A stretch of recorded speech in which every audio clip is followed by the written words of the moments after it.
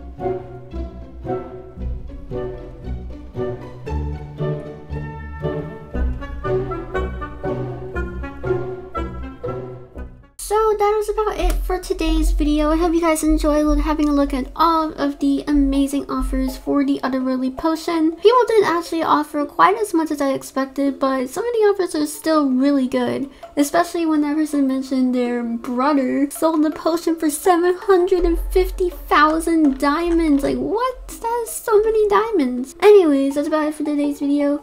Hopefully it helped you to get a better understanding of what people are trading for the Otherworldly Potion right now. And if it did, make sure to leave a like and subscribe for more Royale High videos just like this one. And I'll see you guys next time. Goodbye!